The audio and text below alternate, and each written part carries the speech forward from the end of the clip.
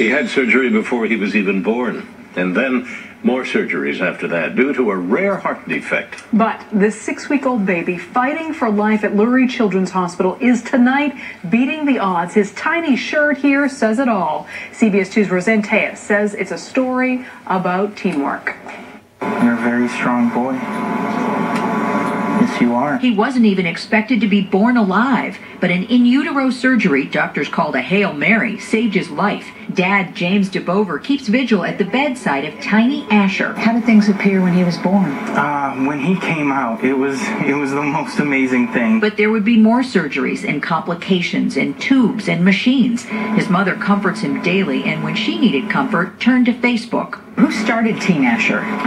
You know, I did. I needed something to motivate me. I took a picture in our Ronald McDonald house room, just wrote on a piece of paper, Team Asher, took a picture, posted on Facebook, and it took off. I never expected it to get this big. This is just from today, this batch of about maybe 50 pictures. I could see it brightens your day when she comes with the little envelope. Yes, my sister-in-law prints them all out, and it's exciting to see each window fill up. Fill up with pictures from classes, teams, and troops, hundreds of them, many from complete strangers. We have Marines up there that are actually deployed in Afghanistan right now, and they. What's it mean to you? It's absolutely amazing to see the amount of support that we have. As baby Asher continues his fight, his parents wait for a chance to hold their baby boy for the very first time and say never underestimate the power of teamwork. Well, Jim and Jennifer couldn't be more grateful to the doctors at Lurie Children's and also Texas Children's, which performed surgery when Asher was still in the womb.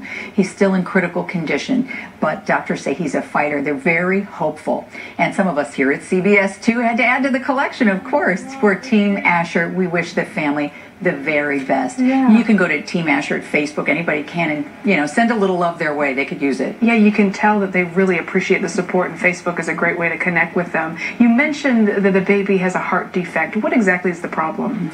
It's called aortic stenosis, and again, this was something that they spotted before he was born, but he still requires other surgeries. They're just waiting for him to be healthy enough to move forward, and it's looking good tonight. Yeah, great. Well, I'm not familiar with how they do it in utero. They must penetrate in some way with a camera, I presume, and then what do they then repair it? No, as I understood it, it was a needle that went through, and it had to do with inflating a balloon of some sort.